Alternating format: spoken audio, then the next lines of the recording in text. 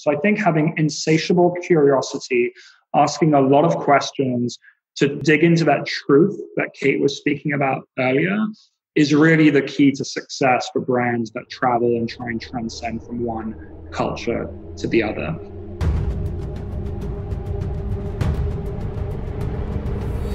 You gotta pick yourself up, go backwards, and slam yourself at the wall like 500 more times until the wall crumbles. 25% of middle school girls already believe they'll never achieve their dream career. Hi, I'm Kara Goldin, founder and CEO of Hint. And you're listening to Unstoppable, a podcast spotlighting the journeys of inspiring entrepreneurs. I believe that at its core, leadership is about constantly learning from the people around you, and I'm so inspired by the conversations we're having in our upcoming episodes and can't wait to share them with you. This season, some of my guests include Rebecca Minkoff, fashion designer and founder of the Female Founder Collective, Diana Kapp, author of Girls Who Run the World, Andrew Dudham, founder of Hims, and Eugene Rem, co-founder of Rumble Fitness, and much, much more. Plus, we ask the $1 million question, what does it really take to be unstoppable? Let's find out. Hi, everybody. It's Kara from Unstoppable, and we're super, super excited to have Daniel and Kate here today. Yay. Hi, you guys. Hey, Kara. We're great and thrilled to be here. Very excited to have you guys here. So this couple are some of my favorites. They're with an amazing creative agency called Creative and Branding. I think creative is just too simple, too narrow. You guys are much more than that. But Mrs&Mr, and you can find them at Mrs&Mr.com. But they are the creative agency behind some of the greatest design-led strategies of brands. They've worked with Sephora and SoulCycle and, God, so many. Rent the Runway, Google, who else? WeWork, Chobani. There's one other drink that's out there, and I can't think of what it is. Oh, Hint. They did Hint. They did our whole redesign, which was, when you're doing a redesign with founders in the room, it's a painful process, especially if you're a creative agency, I think. And so we worked hand in hand, and they're just super awesome. And we have tons and tons of respect for not only who they are, but also what they got us to do. So amazing. So Kate has worked on both the client and agency side, originally from Melbourne, but then in London. And they've worked in this industry where less than 3% of creative directors are women. I did not know that. Very, very interesting. And the two of them obviously worked together. They founded this company. Daniel originally from London and worked in some of the top agencies in London and in San Francisco, and became the youngest agency leader in the US, leading WPP's Berlin. Cameron, amazing. And then left to head up MDC's Red Scout. Very, very cool. But we had actually met through Julie at SoulCycle. And when I asked Julie one night when we were at a group dinner, who should I get that I didn't want to work with a large agency, I wanted to work with a small group. And she said, you have to talk to Kate and Daniel. And so I got their phone number, and the rest is history. So very, very exciting. So welcome, you guys.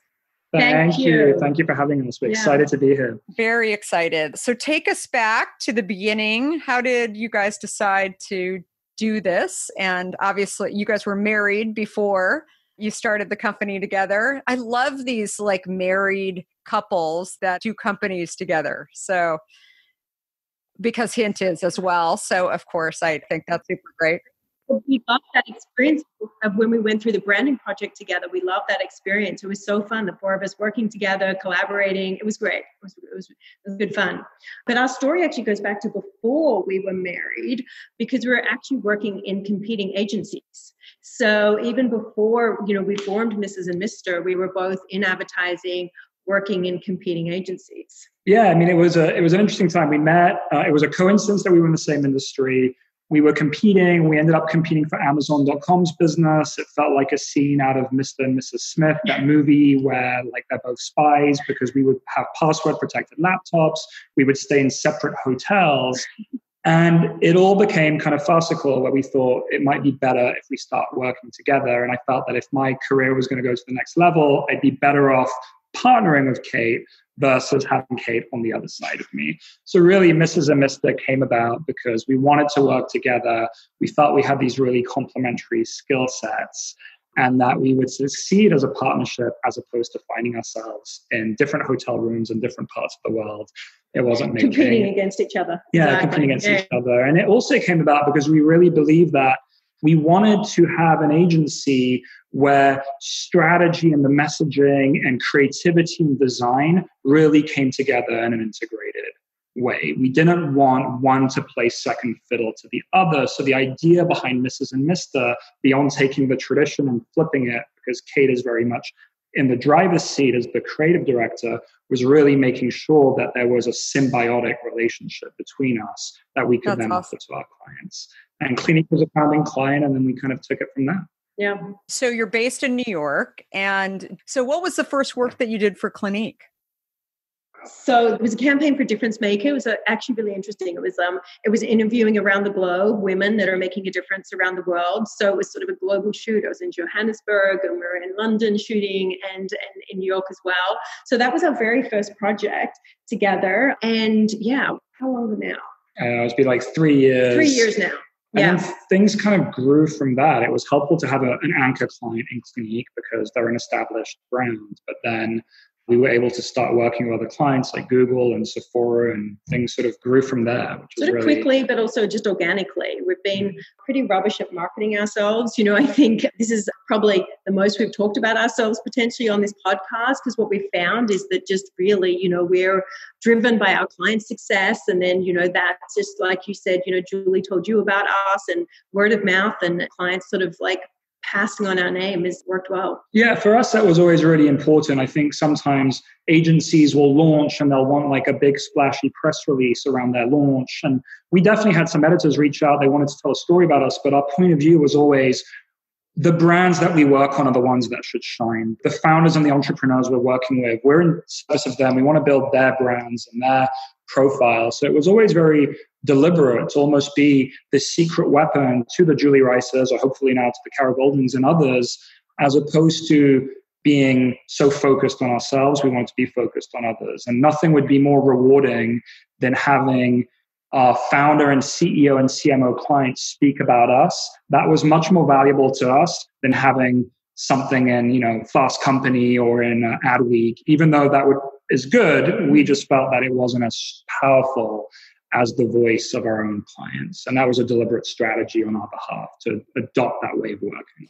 So it's interesting because I think a lot of the brands that I see that you've worked on have really been like there's stories to be told. And I know when we worked closely with you guys too, that's why I hesitate when I call you guys a creative agency. I think you're much more than that. And I often feel like part of the problem with, lots of different industries, whether it's, business or whether it's government or whatever, it's like people are like sitting in these silos. And I think there's an intersection between brand and creative and storytelling. I mean, SoulCycle, is just an example where you've got this passion, right? And this feeling, and how do you get that across without beating people over the head? And I think Hint is the same way. I mean, I think like so many of the brands that you've worked on are, people smile over them, right? Like there's a feeling about them. How do you inject that into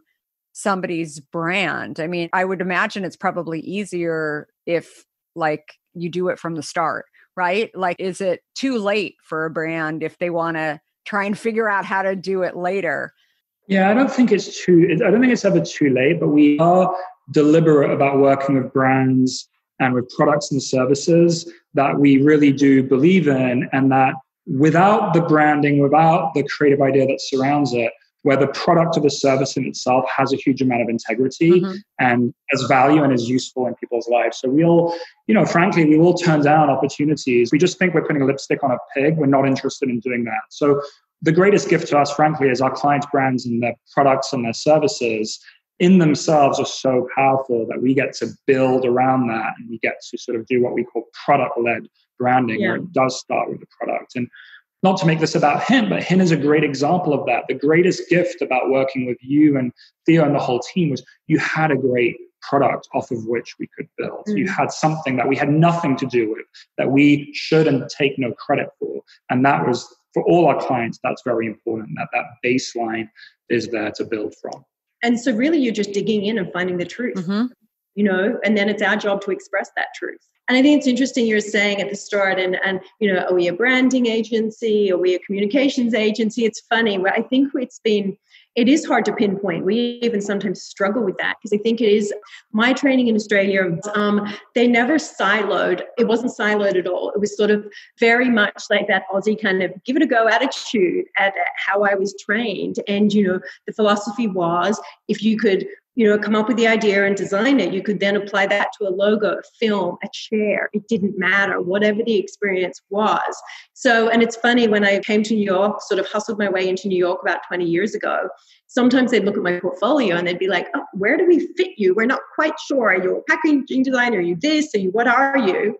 And it's funny, all these years later, now I think that really is a strength, that especially when we're communicating in such a holistic way with consumers. So to be able to sort of create these sorts of like very sort of like tight ecosystems around brands is something that I'm really sort of passionate about. You know, the consistency of voice and creating that story and world, complete world around a brand is something that we're very passionate about. You know, both of you are not from the US, but you've spent a lot of time in the US. Like if a brand is looking to go outside of the US, what things do you think that they should really be thinking about? I mean, obviously you worked with SoulCycle and WeWork and others that started here and then they went and did that. What are kind of the things that you think are really important?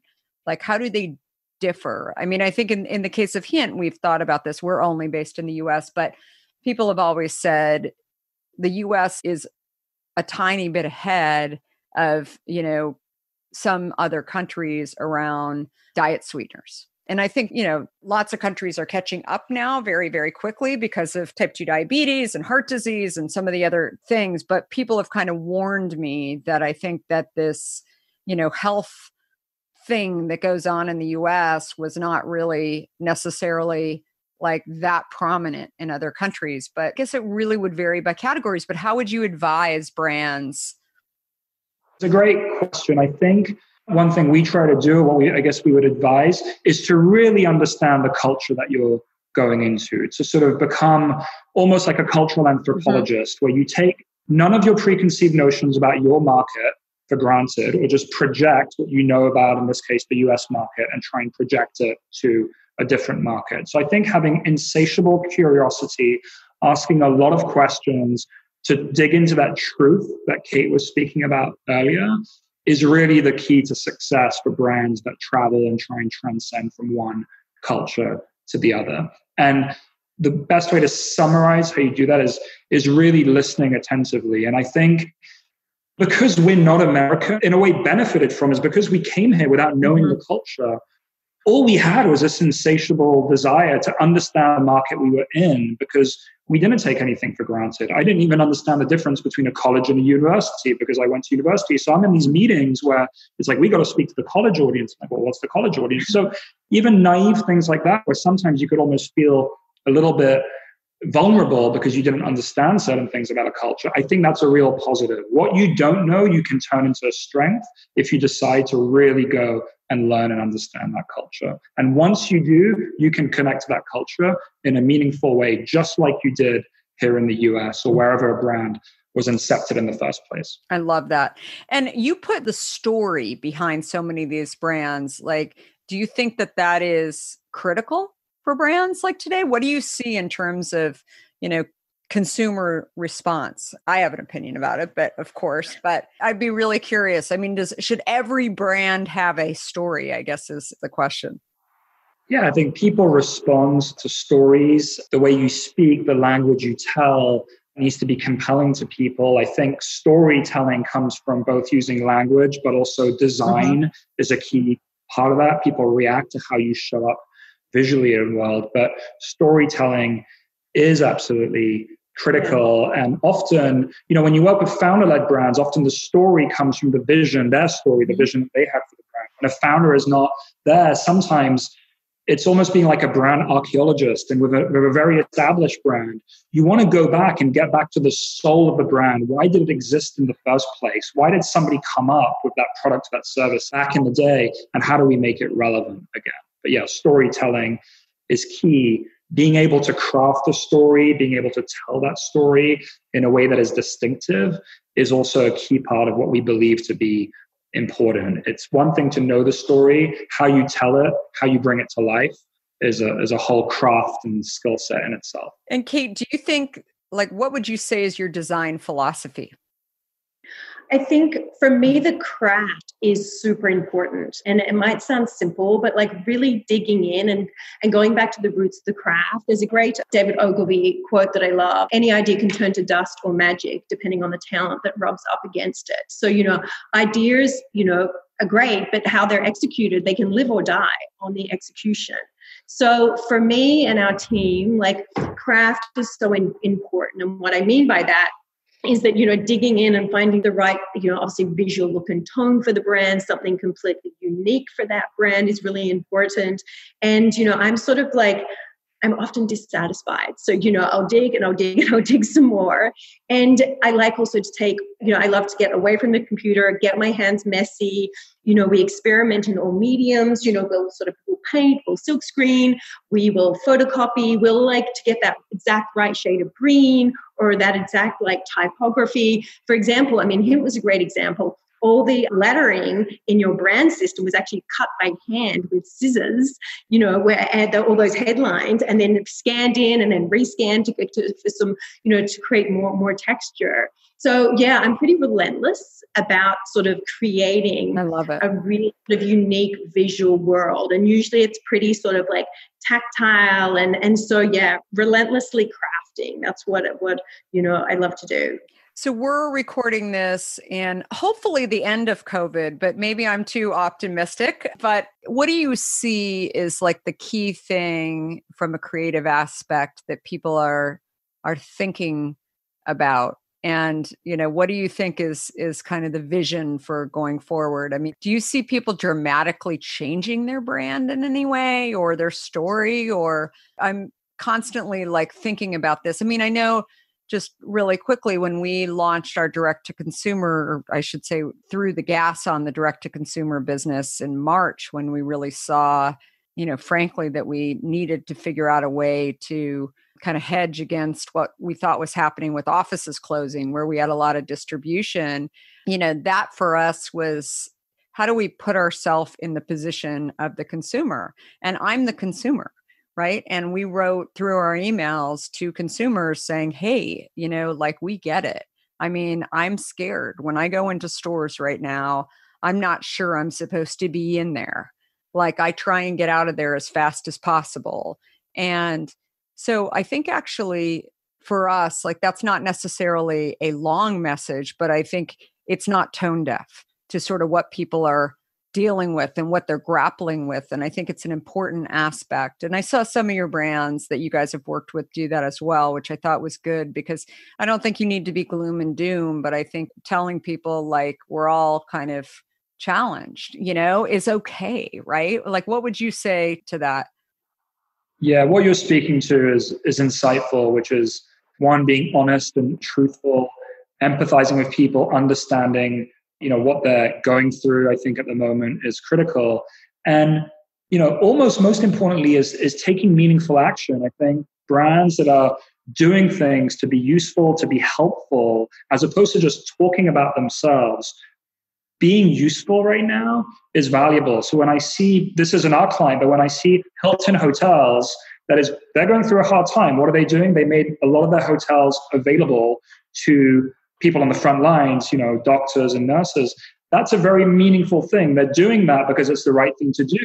But that has a positive halo on their brand as well. And I think, without getting into it, we've been doing a lot of that with our clients as well, which is what can we be doing that really adds value to people's lives? and shows that we care. And brands should be doing that anyway, to be honest. But I think right now, people need it more than anything else. And it's not just about writing a check for $1 million or donating. It's what about your brand? What could you do? You know, when New Balance started making face masks before anybody else did, it became very popular and everybody piggybacked off of that. But they were among the first to do it. So yes, that to me is key. At the same time, just to answer your question directly, at the same time, it's important for brands not to try and be something they're not. Consistency is still key. So there is a central story and a central message that I think can continue. But to your point, it's really about not being tone deaf, and doing is more important than talking right now. And the brands that do and the brands that put things out in the world that help, I think are the ones that will be remembered for having done the right thing during this pretty difficult time. Yeah, I think that's really interesting. I have a friend who just launched a pasta brand in London, and I was talking to him. He, is a brand new entrepreneur. He had been inside of large companies for many, many years, and he finally he bought this company. It's an Italian pasta company that puts wild boar and some other things into pasta, and all you have to do is basically put the sauce on any sauce. So it's sort of like the soup Nazi of pasta, where, it doesn't matter what the sauce is like because the pasta is so great. And so anyway, great idea. COVID hit. And so I was talking to him. I was like, his name's Nicholas. I said, Nicholas, how's it going? And he said, well, I started thinking like the consumer and really started thinking, what are they missing? They're missing going out to restaurants. And so he said, I started talking about all these restaurants around the area and how it was really difficult to do what he's doing during this time, in restaurants. And so he literally put this company together. He got his own trucks and started doing delivery before they were even kind of doing it in London. And I was just like, that's so awesome that you did it. And I mean, he said it was sending out emails to customers saying that it's a scary time, very similar situation. But I think that consumers really respond to that. And I think it's such a critical thing to do. So I have this question that I always ask people, but what advice would you give your 20-year-old self? Both of you guys, what would you say? You didn't know each other back then. Well, marry well would be one of them for me, for sure. I feel like I achieved that one. So that's good. That's given me an edge and an advantage. And what else? The advice I would give myself when I was 20 is definitely never let anyone undermine you or put you down. I think self-confidence and belief is absolutely critical. And if you can combine that with some semblance of talent and perseverance, you're going to do well, whatever field you're in, whatever you're interested in. So that to me is what I would tell myself. It probably is what I was telling myself at the time, but I just didn't know I was telling myself that. Whereas now I can look back and say, yes, self-confidence, belief, talent, and surround yourself with amazing people, and you will have a good life as a result of it, both in your personal life and also in your professional life as well. I think that's true. A similar sort of vein, I think for me, it would have been trust my instinct. I think it's taken me years to probably come into that. I maybe second guess myself in my 20s. In fact, I know I second guess myself in my 20s, and just trust my instinct a little more, especially when it comes to work and the creativity that I'm doing, so definitely that. Something else that I will never run out of ideas. I remember my mother saying to me once, are you ever worried you're going to run out of ideas? And That's so funny. I don't know you said that, Mom. But no, you will not run out of ideas, and just keep yourself inspired. I've sort of traveled a lot. I just I try and keep my eyes open. I think I was like that. I think I was like that then, and I still am now. And I think always be useful. Always just try and be useful in whatever capacity, whether that's professionally, to a friend, to your family. Yeah, find use. Yeah. I love that. Would you advise people that want to get into your line of work to go and work for an agency, like a bigger agency, or what's your thinking?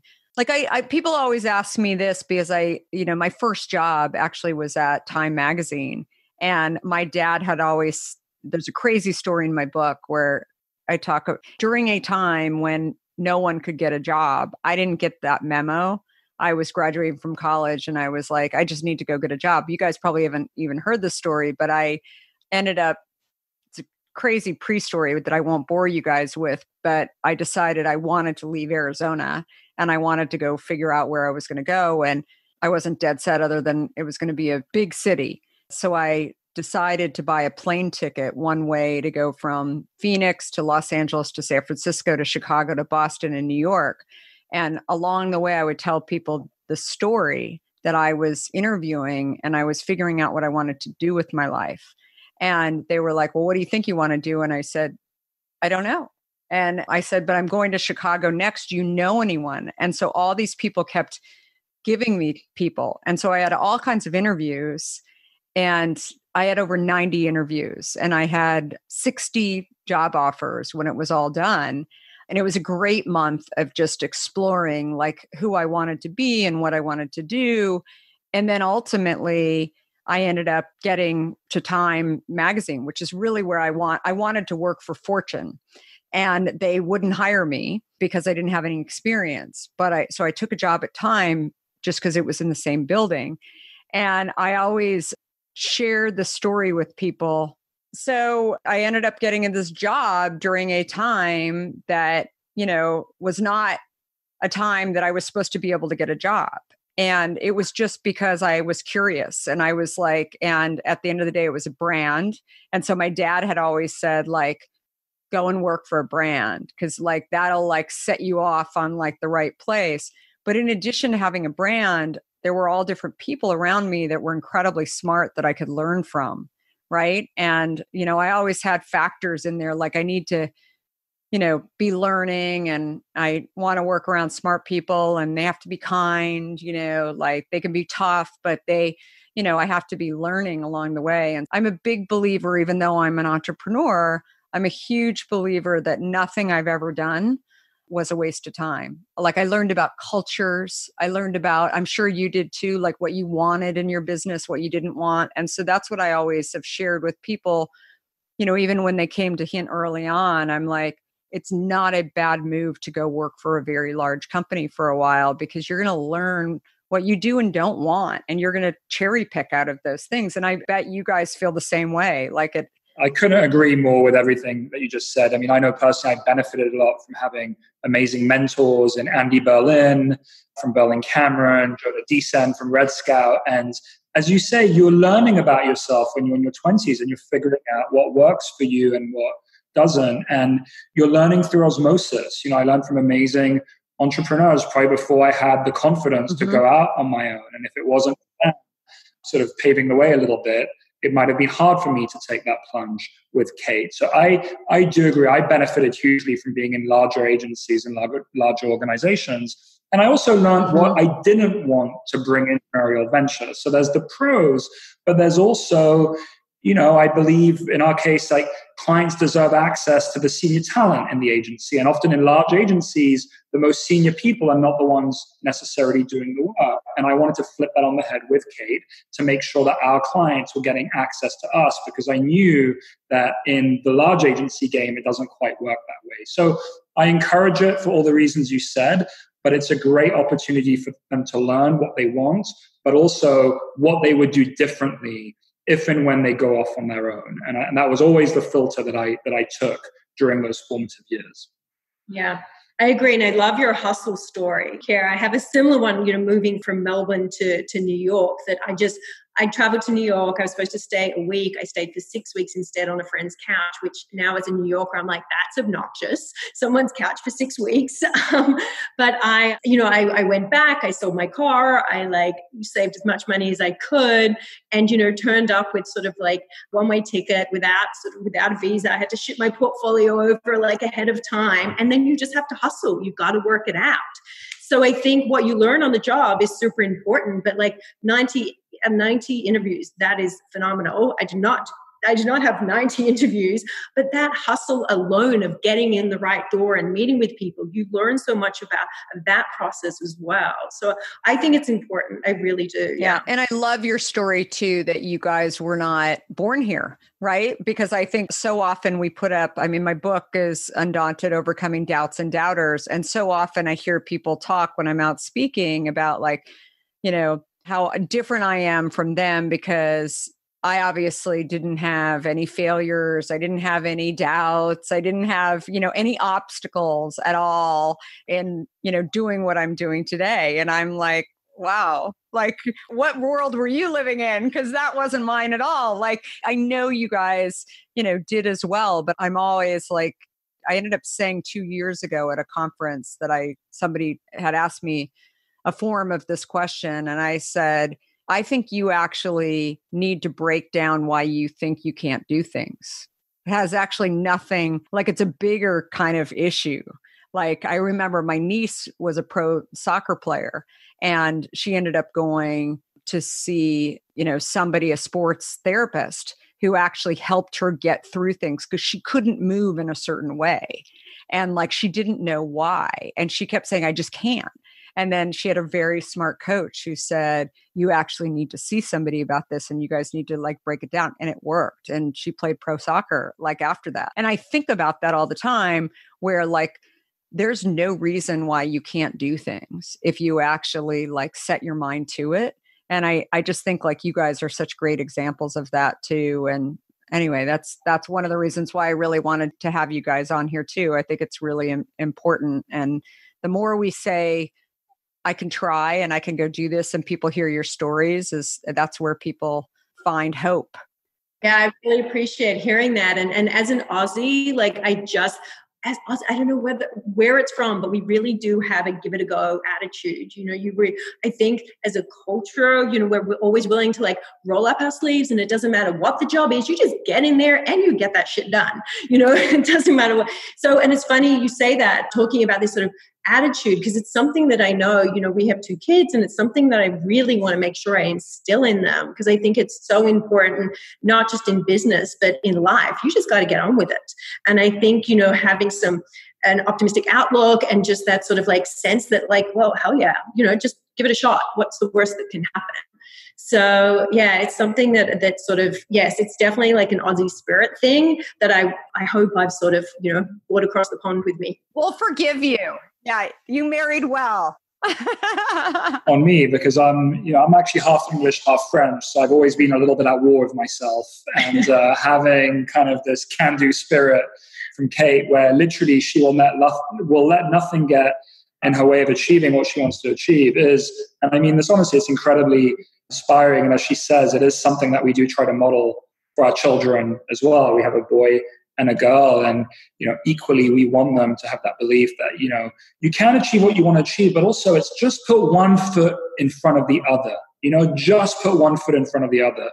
If you make it feel daunting, then it will feel daunting. But if you just break it down. You haven't even read my book yet. This is exactly what we're talking about. So called Undaunted, but this is exactly it. So that's awesome. I'm going to quote my mother again. How do you eat an elephant? One mouthful at a time. I mean, it feels big and just one mouthful at a time and you get through it. And she's actually given me an elephant that I have sitting in my dressing room that I love that. Yeah. That's so great. So I think you guys answered our question, what makes you unstoppable? And I love like everything about this interview. So thank you guys so much. And people can find, you're both individuals on social, like you guys, in addition to Mrs&Mr, where else can people find you? The main thing is our website. As I said, even on social, we've been so focused on building, you know, kind of our clients' brands that, again, it's been a deliberate thing, which is like make it about our clients and not about us. But we do have, yes, our website with all of our information there. And we're just thrilled to be invited and to see you and to speak with you. Good to see you again. I hope it can be in the flesh. Super great to see you. So you guys, when you're listening to this, definitely, if you like what you're hear, definitely like the podcast and also subscribe. And we'll see you next time. Okay, bye-bye.